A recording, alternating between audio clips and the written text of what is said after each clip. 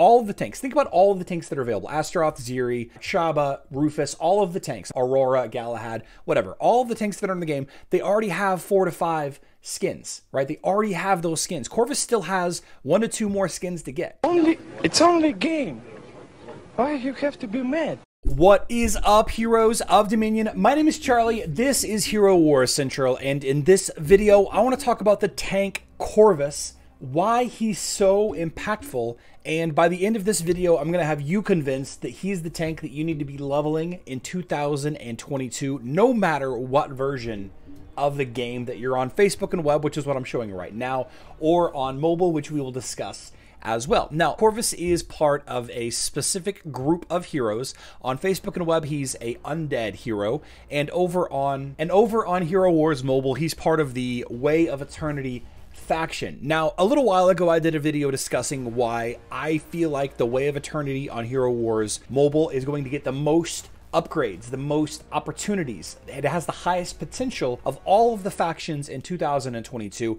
I thought that the next hero, or one of the heroes in 2022, was going to be a Way of Eternity hero, and we know for certain that Morrigan is getting a quick update. I believe in May sometime. The next hero that's coming to Hero Wars Mobile is Fafnir. He's a Way of Honor faction. However, we do know that Iris is being teased as of the last Hero Wars TV episode. Iris is going to be a Way of Eternity hero, and while she's probably not going to be the same as she is on Hero Wars Facebook and web, I would imagine she's going to be a very powerful addition to anybody building a Way of Eternity or Undead team. Now, I don't know that she's going to be Undead on Hero Wars Facebook and web. I don't know if they're going to change that over. I don't know anything about that. So before we talk about the skills and why I feel like Corvus is going to be the best tank for you to level if you need a tank, or if you're just starting the game and you want to get a tank, let's talk about the ways to get Corvus. Unfortunately, there are not many easy ways to get Corvus on mobile. As of right now, you can get him in the dungeon shop. You can get his soul stones in the dungeon shop with dungeon coins. And you only get a little bit of dungeon coins every day. And generally speaking, everybody's going to be spending those dungeon coins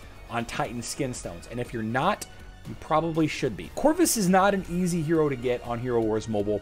Therefore, any opportunity you can get to get his soul stones through an event, any kind of purchasable bundle, I would definitely recommend it. I do not feel this strongly about literally any other tank in the game in 2022. I love Astaroth. I think Cleaver is probably the best overall tank. Ziri is great against physical damage teams. Rufus is fantastic against magic damage teams. There's all these hybrid tank options, but listen, Corvus is the tank of the future. Over on Facebook and web, you can only get his soul stones out of the heroic chest. However, at the end of every month, you do get one of these 28-day soul stone chests, 50 soul stones of your choice. You can get Corvus out of here. So it's really easy once per month to get 50 soul stones from Corvus. And there's a lot of events throughout the year on Hero Wars Mobile that will allow you to get any soul stone you want, with the exception of a couple like Cleaver Jet and Iris, or the newest hero, whatever it may be, if you're watching this video way in the future. So Corvus is significantly easier to get on Facebook than he is on mobile.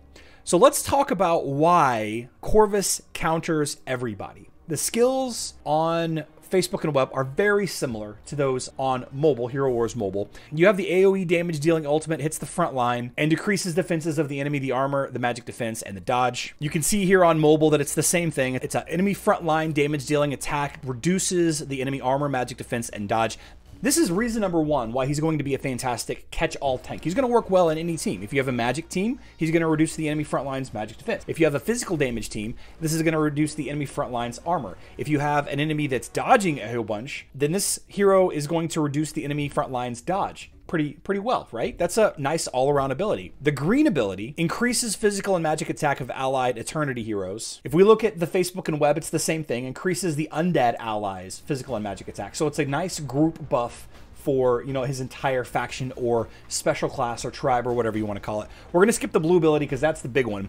The Violet ability, when an ally's health drops below 20%, Corvus moves them to the center, can be triggered once every 8 seconds. Here on Hero Wars Mobile, it's the same ability. When an ally's health drops below 20%, Corvus moves them to the center. There are some very specific use cases why this is important. It doesn't matter for every team. It's going to only matter for some teams. That's not really why Corvus counters anybody. And if you are any kind of Hero Wars player for long, then you guys know that the Altar of Souls, this altar right here, this is the altar that Corvus conjures, and it does retaliation damage to the enemy. Every time an enemy hero does damage to Corvus or one of his allies, this altar does damage right back in the form of pure damage. So you cannot mitigate this damage in any way. It cannot be dodged. It can't be reduced by armor. It can't be reduced by magic defense. Every single time an enemy attacks, this will do pure damage. And the reason why I'm stressing that by saying it again is I want to make it very clear that this is going to be effective against any hero that does multiple attacks at once, multiple area of effect hits at once, or that attacks very fast. So I'm going to jump over to the Facebook side of things, and I'm just going to go down the list, taking a look at the different heroes. Kark is one of the few heroes who attacks kind of slow. He does really, really big hits, but very slowly, all right? And he can ramp up as the fight goes on. But Kark is one of the few heroes that Corvus is not a counter for, and he's my absolute favorite hero. That's why I kind of started with him. Astaroth also really doesn't do a lot of area of effect attacks, but Corvus's partner, Morrigan, hard counters Astaroth. So there is a built-in synergy there with another Undead or Way of Eternity hero. But as you start going down the list, Faceless hits 3 enemies, all right? He's going to use this ability constantly. His power throw is going to throw the enemy up in the air, damage and stun multiple enemies. Every enemy that this stun hits, which could be 3 to 5 of the enemy lineup, the altar will counterattack and pure damage to Faceless. Aurora's ultimate does area of effect damage. Her blue ability does damage to all rivals in its way. That's an area of effect hit. That's hitting multiple enemies with one single attack. The Rainbow Halo, this Violet ability, is going to explode, damaging nearby enemies.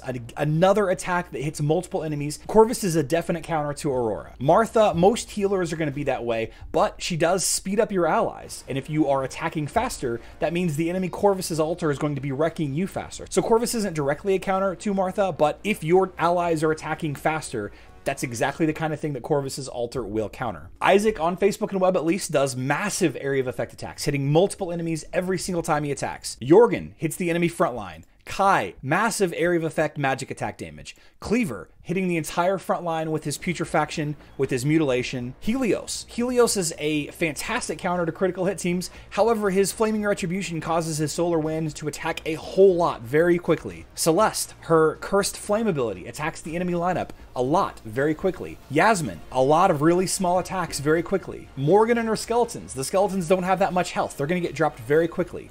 Iris on Facebook and web is going to attack the enemy lineup, all 5 enemies very frequently. Very weak to Corvus. And the list goes on and on. Who else is a popular hero? Satori attacks the entire enemy team with his Spirit Purification. Even Judge is hitting multiple enemies. Qing Mao, she does a lot of frontline damage, sure, but she also does a burn attack. This is going to set the enemy on fire, damaging them over 5 seconds. That's a lot of small attacks very quickly. As we go down this list of heroes, and there's about 50-55 heroes, it would be easier to pick out heroes in this lineup that Corvus doesn't hard counter. In fact, there's only a very few handful.